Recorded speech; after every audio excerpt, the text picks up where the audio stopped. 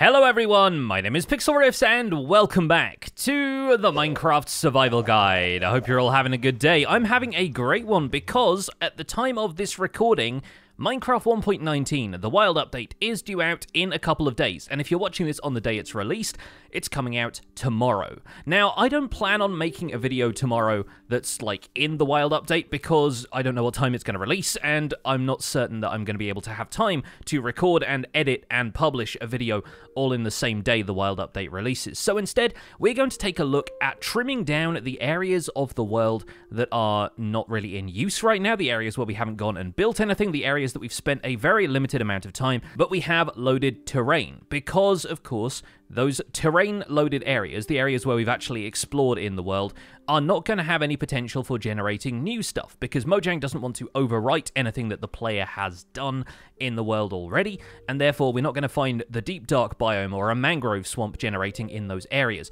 So that's what we're going to do for tomorrow's video. Today, I'm kind of in a holding pattern right now. I don't really have a great deal of projects that I want to do before the wild update arrives. So what I was thinking of doing was ticking off some of the advancements that we haven't had a chance to get done on this list, or the ones that we've done, like the advancements on either side, but haven't done the ones in the middle. For example, looking at a ghast through a spyglass seems like a very simple thing to do. There are plenty of ghasts floating around in the nether. I just haven't had a spyglass on me and the opportunity to look at a ghast. I would have done it like off camera or something probably, so it's the kind of thing that I've been saving for a video like this one. We can also try a couple of the challenge advancements like sniper duel, where we have to kill a skeleton from at least 50 meters away, and there are some that we are within a hair of completing already, like Monsters Hunted, which requires us to kill one of every hostile monster. There is only one monster left on that list, and before I go any further, I want you to go down to the comments section and guess which monster you think it is, because I've killed a lot of stuff in this series so far, but we're going to reveal the final monster in just a few seconds time. I can actually go into my statistics and track this down, which is a really good way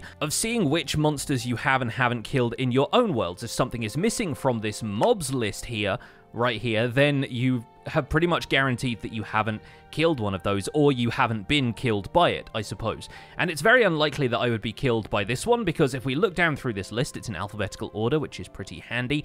There is one mob missing. We killed a Zoglin in episode 101, so that was one of the two that I had remaining at that point, but you'll notice here there is a gap for endermites between enderman and evoker. I have not killed an endermite because the only time we've really seen an endermite in this series has been when I trapped one in order to make the enderman farm out in the end. So we're going to spam ender pearls for a little while. In order to get an endermite, we're going to kill it, and we're going to claim an advancement for killing every type of monster in the game. It's that simple. Now, thankfully, I do have plenty of ender pearls available to me, so we're going to take 2 stacks, because I think an endermite only pops up every, like, 16 or so. It's not a huge chance for endermites to spawn, but I don't know, sometimes we get lucky with these things. We'll have to make sure I eat occasionally here, because it's going to drain my health to spam ender pearls like this, but sooner or later we should find an endermite spawns, and we just need to make sure that our ender pearls land somewhere nearby so that we can turn around and kill the endermite nice and quickly once one eventually spawns in. Now, that is 1 full stack of ender pearls, and now you can see how lucky I was when I got an endermite first try or second try or whatever it was when we set up the enderman farm. Yep, that's 20 ender pearls so far, and still no endermite. And it's at times like this that you start to question whether the rules of the game you've been taught are correct, but now we have an endermite, and now we have completed that challenge. Monsters Hunted, for all monsters in the game killed. Very, very cool. That is 34 different types of monster. And the cool thing about this is, in the next update, when the Warden is added, it's not actually meant to be a monster that you kill. It is possible to kill it, but incredibly difficult, and the idea is that you're supposed to avoid it for the most part, so it's not going to count towards monsters hunted in the advancements, and you're not going to need to kill the Warden to get that advancement, which I'm sure is going to be a relief to a great deal of people. There is another advancement on this list that we are very, very close to completing, and it's all the way down down here, adventuring time. Once again, we are one biome away from having discovered every single biome in the game, and once again, I'm pretty confident I know which biome this is. A bunch of the biomes in this world are relatively far out. Obviously, we had to travel quite a distance to get to any deserts or badlands, any significant sized deserts or badlands anyway, and the snow plains is another area that I haven't really explored a great deal of because it's about 4,000 or 5,000 blocks out in the world. However, the snow plains is where we're going to travel next because I'm fairly confident that the next biome I need to visit, the last biome I need to visit to get the adventuring time achievement, is going to be an ice spikes biome. So making sure I've got a boat on me, we're going to head through to the nether, take the boat path out to the snowy biomes in the world, and from there we should hopefully be able to track down an ice spikes. So here we are back in the frozen area of the world, and don't get it twisted, these are not ice spikes, these are of course part of the frozen ocean biome, and so those are just the typical icebergs that spawn as part of the ocean. For an ice spikes biome, we are going to have to go further afield. They are some of the rarer biomes in the snow plains tundra area, but you'll probably run into one or two of them if you have a large enough area like this one. So we're going to fly around a little bit, maybe travel a bit by boat, because I always enjoy the ice boat travel, and we're going to see if we can track down an ice spikes biome in our world. There is also a massive grove biome here, flanked by mountains, and while it's not an advancement in the traditional sense, it's not an advancement that's part of Minecraft's vanilla set of advancements, I'm going to make it a personal goal at some point to find some deep slate emerald ore, because that's the type of emerald ore that is probably the rarest ore in the game, and I'm honestly quite keen on tracking some down because I really like emerald ore. It is pretty difficult to find though because it will only generate around the levels of the world where deep slate generates, and at that point emerald ore distribution is relatively thin on the ground, so I'm expecting us to have a pretty tricky time finding that, but that seems like a decent stretch of mountains to go looking for it, and maybe we'll get lucky and find some in the caves. But judging by the speed at which the world is loading in, this is new terrain, so we have never been here before, and at last we have come across an ice spikes biome, and these are some pretty majestic looking biomes. Depending on the terrain especially, they can form in really interesting structures, and these massive spires of ice surrounded by all of these smaller icebergs around there really look quite interesting and dramatic. They've got a kind of Empire State Building vibe to them, but all we should need to do is stroll into this biome, and at that point we will get ourselves the adventuring time advancement as long as we've never been here before. And there it is! Awesome stuff! We've got adventuring time in 1.18, and of course, in order to get that in 1.19, we just need to top it up, basically. All we will need to do is find a mangrove swamp biome and a deep dark biome, and hopefully at that point, we should be able to claim adventuring time once again. But this is a relatively small ice spikes biome. I've seen them go on for miles, like to the render distance and beyond in the past, but if you wanted to farm a bit more packed ice and you didn't really feel like wading out to the frozen oceans and dealing with icebergs, this is also a really good place to do that. For now though, we're going to leave it be, and it'll probably end up getting deleted when we delete the chunks of the world in tomorrow's video, although it'll probably generate the same whenever we want to come back here. Well, now we've ticked that one off the bucket list and we've made our way back to the nether portal, let's see what's next on our list of advancements. I'm not planning on getting all of them today because there are some that I really want to dedicate an entire video to, like for example, throwing a trident at something, because that also goes hand in hand with striking a villager with lightning, which we've done in the past but using a lightning rod instead of a channeling trident, and I think being able to control lightning using channeling is probably worth a whole episode on its own. Likewise, stuff like Star Trader, which requires you to trade with a villager at the build height limit. I think in future we want to make a trading hall on top of a mountain or something big like that, so I'm kind of saving that for a future project. Maybe we can get some other types of villagers involved and we can make a whole thing out of it instead of just building a water column all the way to build height and trading with a villager up there. Like, it could happen that way, but I kind of want to make it more of a showpiece, kind of like the Guardian farm. That also does seem like an ideal time to do the Caves and Cliffs advancement for free-falling from the top of the build limit to the bottom of the world and surviving. We might do that in a separate video because that's a whole elaborate setup. But nearby, we have the advancement for playing a music disc in a jukebox in a meadow biome. And since we've just ticked off the adventuring time advancement just above that, why why don't we track down a meadow biome and play some of our favorite tunes? I should still have the music discs in this shulker box right here, and hopefully I've left a jukebox in there. Perfect. I still don't have a copy of the other side music disc yet, and we are also waiting on another music disc to arrive with the 1.19 update, although that one's going to be a little bit trickier to get hold of. So for now, I think we'll just take our record collection out to the meadow, and I reckon we'll probably load up Pigstep. Here's a likely looking meadow down the river valley from our Riverlands area, and this seems like a perfect place to hang out and have a music festival. But maybe I shouldn't be the only person enjoying this music. I feel like somebody else can come along and appreciate this music with me, so I'm just going to return to spawn real quick. We're going to grab our pet parrot from the roof of the starter house, and while this might be a kind of time-consuming process, we're going to fly our way over to that meadow biome, pausing every so often so that the parrot can teleport to us, because he can't stand on my shoulder while I'm flying out this way. Luckily, as long as he's within the loaded chunks, and maybe even the simulation distance, I'm not quite sure how that works, the parrot should basically teleport to us every time we land. As long as we land on a solid block anyway. I don't think it works if you land on leaves, but if I alight in this meadow, there he is. He just teleported straight to me. So we can hop him on the shoulder right now, and we should be able to run over to where I left the jukebox. And of course, to complete the music festival atmosphere, it's raining. Well, me and my parrot can enjoy some tunes in the rain. I'm going to hop up onto here and then jump down so the parrot drops off my shoulder, and once we load up this music disc, the parrot will dance along to it. And there we go, we got the advancement, the sound of music. Very nice.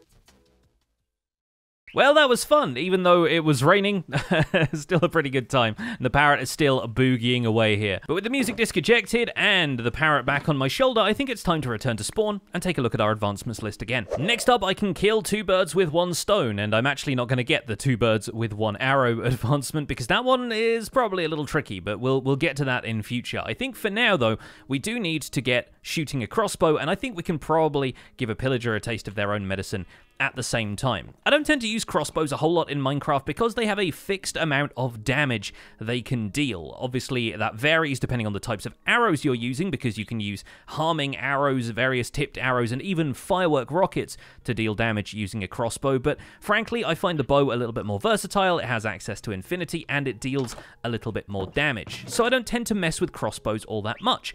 Having said that, we may as well craft a crossbow so we can cover that in the guide, and I can show you a little more about how it works. Chances are you've probably even got a couple of crossbows lying around if you've done any pillager raids or, you know, attacked any pillagers at any point. They tend to drop them quite frequently. So I have a couple of crossbows around here, but I've still, according to my advancements at least, never actually fired one. In order to craft your own crossbow, though, you need a couple of additional materials. First of all, we'll need to make a tripwire hook, something that we've covered in the redstone episodes and is also used for making trapped chests, but tripwire hooks are part of the recipe for crafting a crossbow as well. Similar to the recipe for a bow, you will also need a few sticks and a couple of string, but the idea here is that we're going to put an iron ingot and a tripwire hook in the recipe as well, and that's going to come out as a crossbow. Now, one advantage crossbows have over bows is that you can load them but not fire them. If we hold down right click, you can load up a crossbow in front of you and it'll fire instantly when you right click. And now is the time we need to go find a pillager. And if you think I'm going to be attacking my upside down pillager for this, you're absolutely out of your mind. We're not going to do that. Instead, we're going to isolate one of these guys. We're going to give him a quick crit with the netherite sword, and that should have dealt enough damage that we can one-shot him. Oh, it didn't happen for us, unfortunately. Never mind. Well, we can always load up and have another go, and at least we got the old Betsy advancement. Yeah, for some reason, these guys are tougher than I expected them to be, which is kind of funny. We can probably give him a couple of quick taps with the crossbow. Maybe we can fire another arrow in here as well. And once we take him out, there we go. We get the Who's the Pillager Now advancement. I was really hoping we'd get both of those at once, but hey, never mind. I miscalculated a little bit. The real advantages of crossbows, though, come when you start to take into account enchanting, because crossbows have a variety of unique enchantments that we can put on them that aren't really part of the bow's enchantment set. Let's see if we get lucky and get a couple of those. I saw Unbreaking 3 come up in the table, but I'm hoping that we get a couple more.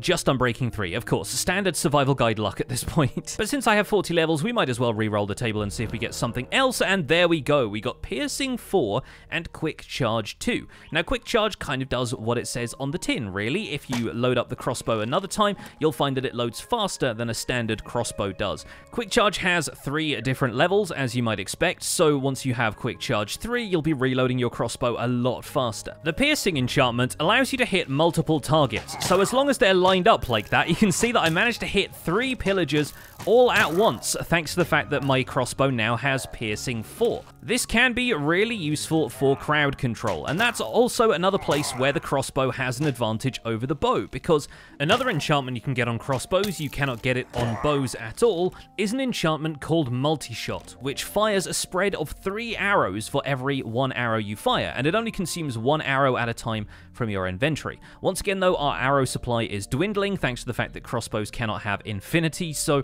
I'm probably not going to spend too much time with a crossbow here in this episode. But Piercing is the key to getting 2 birds, 1 arrow, and also a secret advancement called Arbalistic, where you have to fire a piercing arrow through several mobs and kill them all using the same shot. Once again, we'll cover that in its own episode because it's a secret advancement and I think it deserves to be done properly. While we're on a roll though, this Pillager dropped crossbow might be able to be enchanted with Multishot, so let's give this enchanting table a couple more attempts. There we go, Multishot is coming up, and Multishot and Piercing are mutually exclusive. You can't put them both on the same crossbow, otherwise that would be even more powerful, since it would allow you to hit something like 12 or 15 targets if you lined them up correctly. That seems like a cool idea, but unfortunately not the case. And I'm going to leave that in this chest here for now, so that we can add a couple of enchantments to it in future. I might want to put Mending on it so we can repair the durability, and it can still have Quick Charge, so with Quick Charge and Multishot, plus a handful of harming arrows, you can be pretty deadly. Now on Java Edition, there is actually a limit to how many arrows can damage something at once. Basically, when something gets hit by 1 arrow, it's granted a brief period of invulnerability, so the other arrows that might have hit it pass through it harmlessly. Hey, the Pillager Patrol down here might actually be a good chance to demonstrate the multi-shot capabilities of this crossbow, seeing as there's a whole crowd of them down here right now. But as I was saying, on Java Edition, it's not possible to just stand right up close to something and multi-shot all 3 arrows into it. However, on Bedrock Edition, that is not the case, and so a multi-shot crossbow loaded up with arrows of harming can actually be a pretty deadly weapon. And depending on whether I can craft the supplies in here, we might be able to show off the firework launching capabilities of a crossbow. It looks like I've got some gunpowder and some paper. In order to utilize a rocket's more explosive potential, we need to craft a firework star. So we're going to craft that together with some gunpowder and some dye, like so. And now, unfortunately, we'll need some gunpowder in order to craft it, so I might need to sneak out of here. There we go. Here are my extra supplies. And here's another cool fact for you, actually. If you want to craft a firework using a firework star, some gunpowder, and some paper, that'll get you the fireworks that have all of the different effects. But if you craft together a firework with multiple firework stars in there, it's going to deal more damage when fired using a crossbow. Now we're going to chuck the arrows out of here, and in fact, I'm going to hold these in my offhand to make sure I'm loading the right type of firework into my crossbow. We want to make sure that we don't end up loading our flight rockets in there, because those won't explode at all, so they'll be pretty harmless when it comes to dealing damage to these pillagers. But if the pillagers are still around here, we now have a much more explosive weapon in order to deal with them, and unfortunately it looks like they may have despawned. I think I got too far away. So never mind that, we'll head back to the pillager outpost and we'll see if there are a couple of pillagers down here on whom we can give this a try. Yep, looks like we have a whole bunch of them spawning out here on the plains now. Let's see if we can get a group together and take them all out with one firework shot. Here we go, multi-shot crossbow with some fireworks, bang! There we go, that is our first multi-shot firework off. Let's see if we can get another one. And as you can see, it's doing a bit of damage to them, but it's not enough to take them out in one hit. Let's swap to the slightly more powerful fireworks and see what we can do here. Our blue fireworks should be a little bit more powerful. There we go. We've managed to take out the others, and one last guy remains. Fantastic. Going off with a bang. And the coolest part about that is that the recipe for fireworks can load up 7 firework stars in the remaining slots of your crafting interface, meaning that obviously with a little bit more expense, you can make rockets with a whole bunch of effects, and obviously you're going to craft 3 of those at a time, but if we fire one of these at a pillager captain, it's going to go off with a huge explosion, and while it doesn't one-shot him, it still deals a fair amount of damage. There is potential to damage yourself with these, though, since it is effectively an explosion, kind of similar to TNT, so if we stand too close to the wall here, there you go, we set off that white firework, it dealt a heart of damage to me. Now watch what happens if I set off the yellow firework right in my own face. There we go, we took 3.5 hearts of damage, and that's with full protection diamond and a bit of netherite armor. And now it's definitely time to put this multi-shot crossbow away because it's looking a little rough in terms of durability. Luckily, I don't have any other villagers nearby, so nice and easy to get rid of this bad omen effect. And now we can return to our list of advancements. There are at least 2 more that I really want to do today. First of all, we need to look at a Ghast through a Spyglass. We talked about that one already, but this one here is one that people have been hounding me about in the comments for the last little while, to get a full suit of netherite armor. And as we saw, I only have a diamond helmet and diamond leggings right now. I've got netherite on my boots, but frankly, I haven't really found the right occasion to go mining for more netherite. Today seems like the right day to do it, and of course I've been farming a fair amount of gunpowder from my mob farm, so we have plenty of TNT ready to do the job. I always prefer to mine netherite using TNT rather than any other method. Even though beds are cheaper and using a pickaxe is cheaper still, I just like the convenience of using TNT. It's a nice clean method of doing it and relatively risk-free. So I'm looking forward to blasting my way through a little bit of netherrack and hopefully encountering enough debris that we can upgrade the last 3 pieces of my armor, because yes, we will have to do the chest plate as well. Let's load all of that into an empty shulker box and take it into the depths of the nether, and on the way we should be able to find ourselves a Ghast to look at. Okay, task number 1, find a Ghast. Nice and easy, just gotta head out to a soul sand valley and wait for a couple of seconds because there are usually Ghasts around here. And we can also start to scout for good locations for netherite mining. I tend to avoid going anywhere near basalt deltas when it comes to mining netherite because they're just a little bit awkward to mine through, they take a little bit longer, and TNT is less effective there than it is on netherrack. Wait a second, I think I hear a Ghast. Now it's just a matter of tracking it down in the more cavernous environment that we've got here. It's certainly around here somewhere though, maybe it's actually below us. Let's see if we can dive down and track down where this Ghast is hanging out. Oh no, looks like it despawned, man. You've really got to catch these things quite quickly. Amazing how it feels like they can be everywhere sometimes, but when you actually want to find a Ghast, they are nowhere. At last, a Ghast! There we got it! Is it a balloon? We've managed to complete the trilogy of Spyglass advancements. That's very, very cool. And now, to celebrate, I think we're going to take out this Ghast melee style.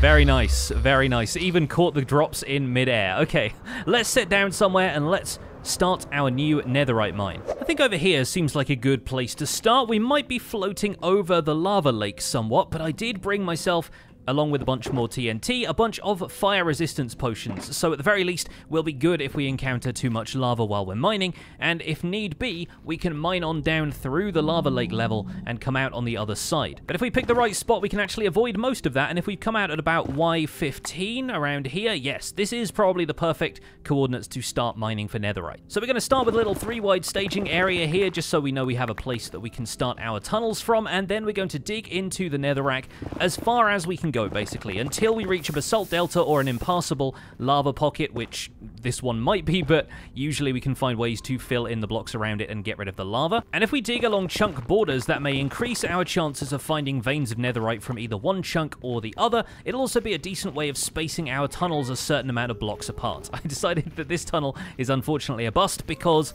there's a massive lava pocket there and I don't feel like wasting a fire resistance potion on it. But then when all the tunnels you want to make have lava pockets in them, sometimes there's just no alternative. So I'm going to spend a bit of time wading through lava. I might do a bunch of this on a live stream actually, because I've always enjoyed streaming this stuff. But when we're done being on fire and we come out the other side, hopefully we should have a fair amount of netherite to show for it.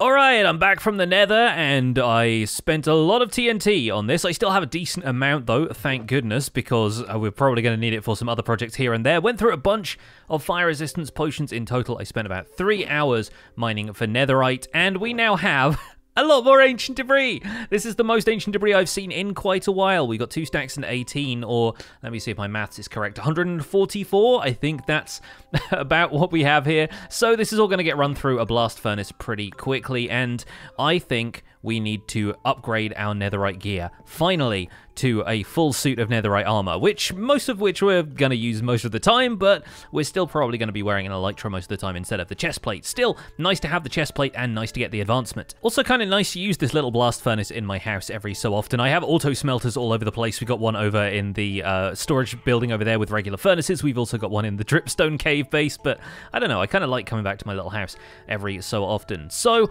what are we going to do with all the other ancient ancient debris, because frankly, we don't need this much. We only needed 12, and we got that before I even started the stream. So, well, I think we're still going to turn a decent amount of it into netherite ingots, because, of course, those can be used to upgrade materials in future in case we lose some of our tools or armor or something like that. I think it's a great idea to have backups for all of this. But the rest of it, I think we might maybe turn into netherite blocks, since this will be the first opportunity we've already had to hold a netherite block in our hands in this series, and they don't really come around very often. I might also keep some ancient debris for building with, because I don't know, I really like the texture of it. It's always had this really interesting, like, junkyard texture of like a bunch of scrap metal that's all been balled up together, and I like that. I think it's kind of a cool texture, and maybe we'll end up using it at some point in future. Honestly, it could look really good in projects like the Dripstone Cave, which is meant to have a more kind of industrial, more metallic kind of feel to it, but I honestly don't know if we'd see it all that much once we're done with the Dripstone Cave base, so I still feel like it should go somewhere a bit more prominent than that.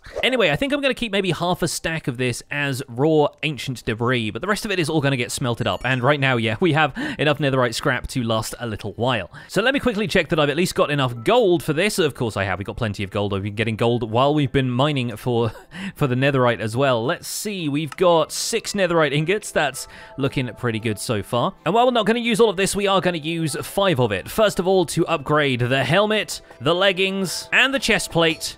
Oh yes, there it is. We got ourselves a full suit of netherite armor. Let's try this on for size. It looks pretty glowy and purple. To be honest, I've never quite liked the way enchantment glow looks on a full suit of netherite armor. It always looks a little overwhelming and doesn't really let the actual texture shine through. But of course, the point is that it has all of the enchantments on it, and we know that it's got all of the enchantments on it. So the netherite chestplate is probably going to go back in the backup gear box, because I don't tend to use that all that much. But we're also going to upgrade my Silk Touch hoe to netherite. There we go. And I've also got these Frost Walker 2 boots, which I decided we will probably give the netherite upgrade to as well, in case we need to swap those out every so often. So we got hold of those as well. It's nice to have a matching pair of netherite hose now. Remind me to go and mend those one of these days. In the meantime, our blast furnace is done smelting even more of the netherite scrap. We can put the remaining ancient debris in there, and I think we might now have enough, give or take, plus a little bit extra in the way of gold, to have 10 netherite ingots in hand, which we can turn into a single block of netherite. And yes, the first time we've held a netherite block in this series. Bam! Look at that. I always love the texture of netherite blocks. I think they look fantastic. They are the slowest block to mine in all of the resource blocks, though. And yes, you can make any tier or the entire beacon base out of netherite blocks, but my goodness, they're a grind to get hold of. Imagine what we did today. Imagine getting 144 ancient debris, taking me about 3 hours, and now imagine getting 5,904. I've done it in the past, I know the exact number. Yeah, we've done the netherite beacon thing before. I don't think we'll be doing it again, but I kind of want to keep some blocks of netherite around in order to build with them and to break down into netherite ingots on the off chance that we need to upgrade any of our tools and armor in future. I feel like we probably need to add a little netherite barrel to our resource chests here, so let's move the shulker box out of the way. This one I think just has ores and stuff in it. Yeah, it's got a bunch of copper and iron ore that wasn't going to fit into the storage system. Let's see if we can throw another barrel down there next to the diamonds, and that's going to have the block of netherite sat there right above it. We need some other kind of material to go there. I don't know if there's any more precious materials that really fit the bill, but either way, we'll put the rest of the ancient debris in there. We'll probably turn the rest of the netherite scrap there into netherite. I'll grab a bit more gold. We'll do the rest of that between episodes. But I'm thinking we can probably squeeze one more advancement in. We've got a few others to choose from, a couple of fairly straightforward ones, but I think I know which one we're going to go for. And this one's pretty much straightforward. All I need to do is get up here, remove my elytra, and not miss the ground. There we go. Postmortal, getting ourselves that Totem of Undying. And that's one totem popped, but of course we will end up using a few more in future for some fun bits and pieces. In the meantime, we can take a look at the fact that it gave us regeneration 2 and fire resistance for a little while. So thanks to that golden carrot, my health is already back up to full. It's a pretty powerful effect, and they never used to give you fire resistance on Java Edition. They did on Bedrock, but not on Java. So super cool, and it will keep you safe from any deaths in lava if you happen to be wading out there without fire resistance. Well, folks, all in all, it's been a pretty advanced episode, and I feel a lot better for having finally got the full set of netherite armor. So hopefully folks will be happy about about that as well. That's where we're going to wrap things up for today, but tomorrow, as I mentioned, we are going to be looking at the process of trimming our world in preparation for the arrival of Minecraft 1.19, the Wild update. So stick around for that if you're interested in the process of upgrading a world, and I hope you all look forward to the update arriving tomorrow. Thank you so much for watching this episode of the Minecraft Survival Guide. My name has been Pixlriffs. Don't forget to leave a like on this video if you enjoyed it, subscribe if you want to see more, and I'll see you folks soon. Take care. Bye for now.